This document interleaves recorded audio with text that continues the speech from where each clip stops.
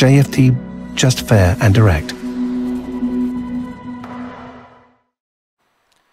Good morning everyone and welcome to JFD's daily market review for May the 24th. I am Charalambos Pissouros, head of research here at JFD. Now we'll talk about yesterday's main market movers, what's my opinion moving ahead, what are today's important events and how they could affect the markets. But before we start, let's read our disclaimer. The content we produce does not constitute investment advice or investment recommendation, should not be considered as such, and does not in any way constitute an invitation to acquire any financial instrument or product. I will leave you a few seconds to read the rest, and then we will jump into our analysis.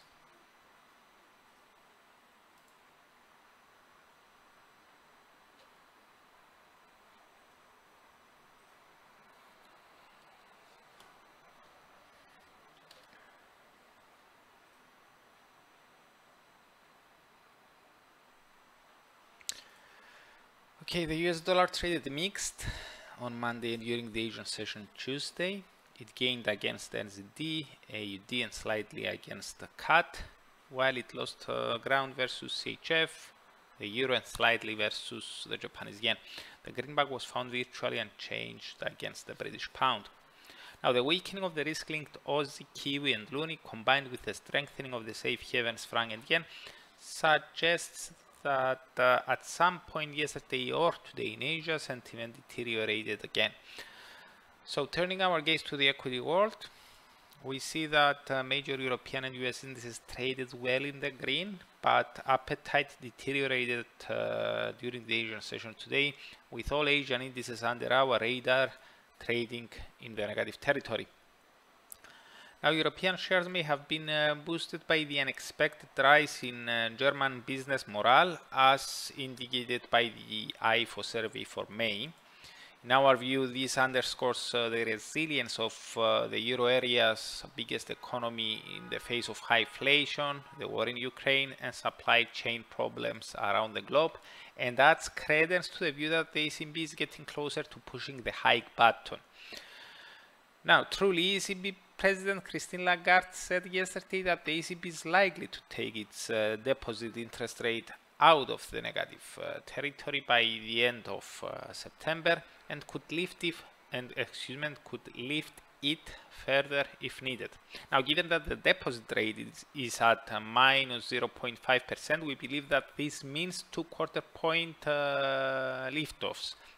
Maybe one in July and one in September. And actually this is what policymaker Villeroy de Galhau, French ECB policymaker, said after Lagarde's speech. He also added that those liftoffs are essentially a done deal. Now, all this resulted a spike higher in the euro, with the euro-dollar pair emerging above the downside resistance line drawn from the high of March 31st. Technically, this points to some further advances, but the fundamental spin-off is also supporting that idea. We are in the midst of encouraging data and headlines surrounding the Eurozone economy, but also some concerns over the US outlook. That said, even if euro-dollar trades a bit higher, we are reluctant to change our stance with regards to equities. For now, we will continue treating any further recovery as a correction. After all, cementing expectations over rate hikes by the ECB means higher borrowing costs for European firms. And actually, we don't expect the Fed to slow down for now. We still see 250 basis points increments in June and July respectively. According to the CME Fed Watch tool, both those double hikes are fully priced in. Now, today, investors are likely to lock their gaze on the preliminary PMIs for May from the Eurozone, the UK and the US, as they would like to have a clearer picture with regards to the performance of the global economy. In the euro area, the manufacturing PMI is forecast to have declined to 54.9 from 55.5, while the services one is anticipated to have just inched down to 57.5 from 57.7. This is likely to take the composite index down to 55.3 from 55.8. Though pointing to a slowdown, all three indices are expected to remain within the expansionary territory, and thus we don't expect market participants to withdraw their bets with regards to the ECB's future course of action. For that to happen, we believe that the negative surprise in the dip below the boom or bust zone of 50 may be needed. Expectations are for relatively small declines in the UK as well, but with the Bank of England warning over an economic contraction next year, any misses could bring the pound under selling interest, as market participants will bring lower their expectations with regards to the bank's future rate increments. Yes, with inflation in the UK hitting 9%, the Bank of England will most likely continue to lift borrowing costs, but due to fears of a recession, they could follow a slower path than they have been estimating a couple of months ago. Now, flying to the US, there the manufacturing index is expected to have declined to 57.9 from 59.2, while the services one to tick down to 55.4 from 55.6.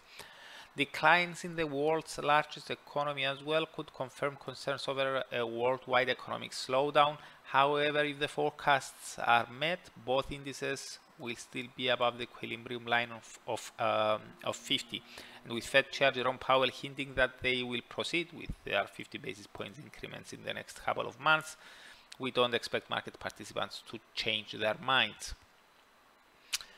Now, as for tonight, during the Asian session Wednesday, the spotlight is likely to fall on the RBNZ interest rate decision. The bank is expected to hike interest rates by 50 basis points for the second time in a row, with the number of total hikes, regardless of the size, in the post-pandemic era being 5.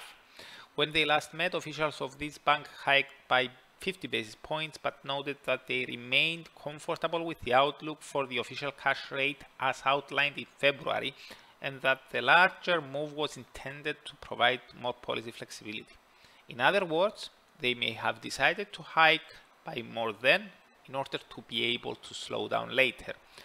The Kiwi came under selling interest after the meeting, but more recently, due to its strong link to risk, it has been feeling the heat of the deterioration in the broader market sentiment. It slowly started correcting a bit higher after the release of the RBNZ's latest inflation expectations, and that's maybe why participants are betting on another double hike despite the bank's language following the last decision. So, with that in mind, a 50 basis points hike by itself is unlikely to boost much the Kiwi. For that to happen, officials need to sound more hawkish than in April, leaving the door open to more increments of such kind. Now, in case they hike by less or signal that, again, this was a flexibility move, not intended to steepen the rate path projections, the commodity-linked currency is likely to come back under selling interest. So, that's it from me. Thank you very much for watching and listening. For those who are interested in learning about the main events of the week much earlier, you can subscribe to the weekly Market Outlook webinar, which I'm hosting every Monday at 7 o'clock AM GMT. You can find the link in the description below. So, goodbye, have a great day, and I'm looking forward to seeing you here again tomorrow.